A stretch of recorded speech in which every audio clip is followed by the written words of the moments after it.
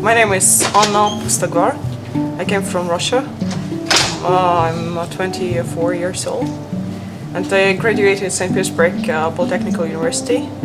I'm doing laboratory work mostly, so my task is actually to provide you with data which I'm getting from the lab.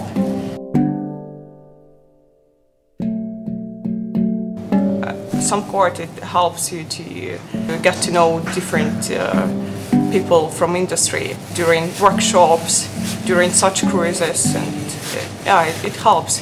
So you just know what people are doing and what you might be interested afterwards after your PhD. I'm doing thin sections of ice just to investigate what kind of crystal structure we got, because it can be quite important.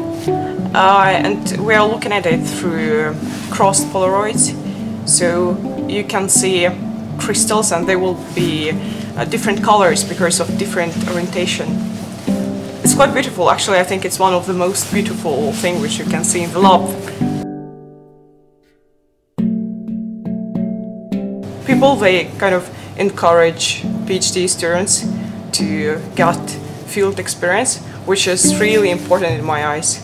So it's just one of the advantages which we're getting from this project.